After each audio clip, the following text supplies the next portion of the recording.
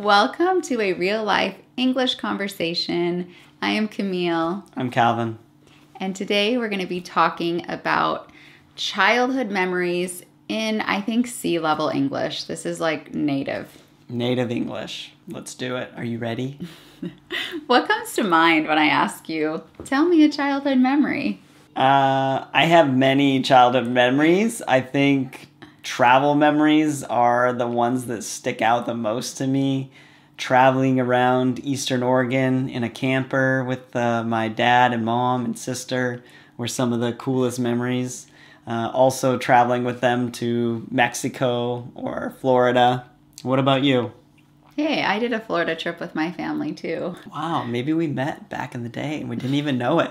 You never know. Were you at Disneyland? No, my dad wouldn't let me. Oh. So we went to Epcot. Oh, okay. Why wouldn't he let you go to Disney World? I don't know. He probably didn't want to wait in the lines, That's which true. I have the same quip. Yeah, that makes sense. Well, my fondest memories are camping in the summer with my family. We had a camper, but we didn't all fit in the camper because we were 7 people. So my dad would always pack 1 or 2 tents and set up the tents outside the camper. We would sleep in the tents, my dad and mom, and at least 1 or 2 of my sisters would sleep in the camper. We would have bonfires mostly every night, roast marshmallows, roast hot dogs.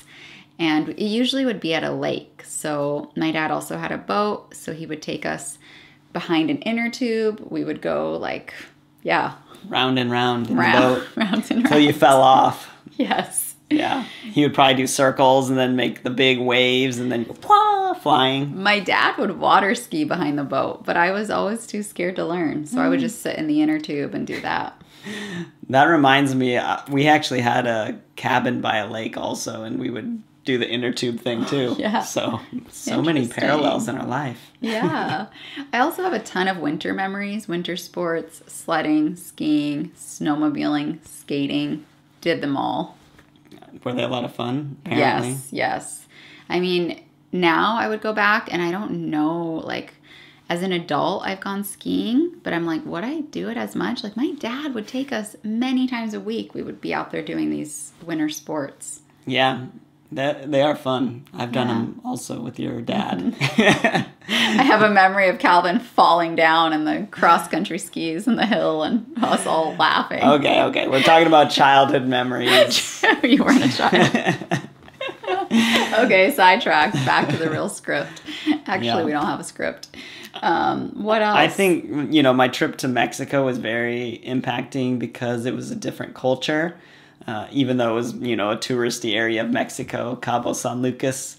But just to see, these people live in a whole different way. They speak a different language. Their food is all different.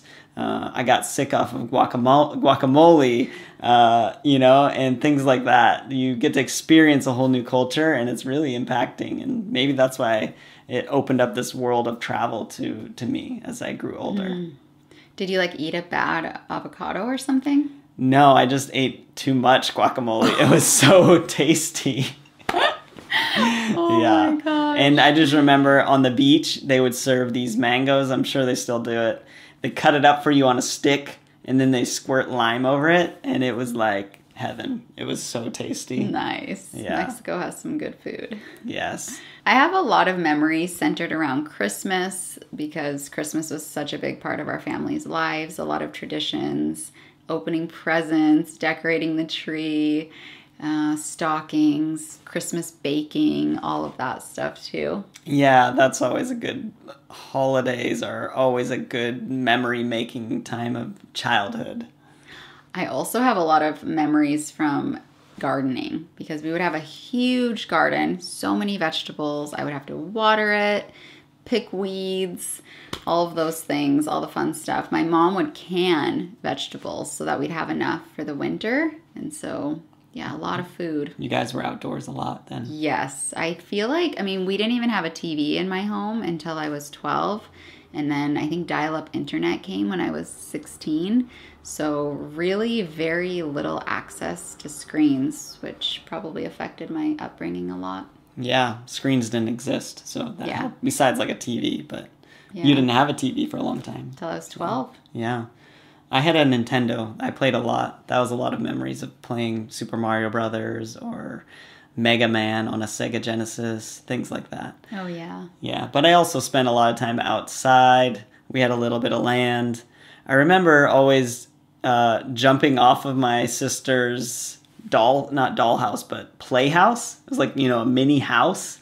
And I would go up to the top roof, and below was like these wood chips. And so I would just like jump off and land on these softer wood chips. But wow. Yeah, I'm surprised I didn't get hurt. But maybe I just wanted to fly. I wanted to travel again. It's just this theme in my life. Oh, I have some memories too, playing with my sisters, building forts. We would play school. So someone would be the teacher and the others would be the students. We would play moms. Like I remember like nursing our babies under our shirts and like using crayons as cigarettes. I've never smoked in my life. I don't know where we even Your got parents that. don't smoke? My dad used to smoke until he was 30 and then he quit. But anyways, that's a memory. And store. So we would go and like collect things around the house that we would then buy at the store, and we would just play for hours. Yeah, that's true. I think we played store, we played schoolhouse. One of us would be a teacher, and then the others would be students. And yeah, those are fun memories. I also remember breaking my arm twice. I was 13 and then I was 14. The first time was rollerblading. The break was really bad. Both of the bones broke in this arm. I remember my arm like kind of hanging, and my dad and mom were like, yeah, we need to go to the doctors now. And then the next year playing basketball, I broke my wrist. And I remember being in so much pain, and my dad was like, oh, you're tough, you'll be fine. But the pain wouldn't go away. So finally my mom was like, okay, I'm just going to bring her to the doctors. Sure enough, I had to get a cast on it. Dad. I know, Dad. But healed up. Hopefully I won't have another broken bone. Quite the memory. I know. And we try to keep Camille safe now. So hopefully she gets less broken bones.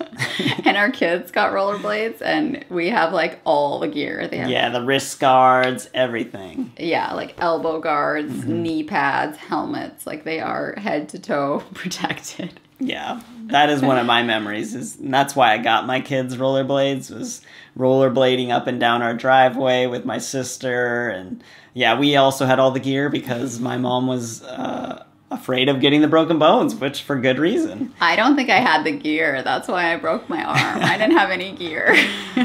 Yeah, it makes sense now. Yeah. Get the gear if you're getting rollerblades. Yeah, but it's a lot of fun being outside and cruising around. Mm-hmm. It was fun. It was fun to reminisce and think about childhood with you, Calvin. Yeah, you too. Yeah. What about you? What is your most vivid childhood memory? Let us know down below in the comments. As always, thanks for watching. Don't forget to like and subscribe. We'll see you next time. Bye.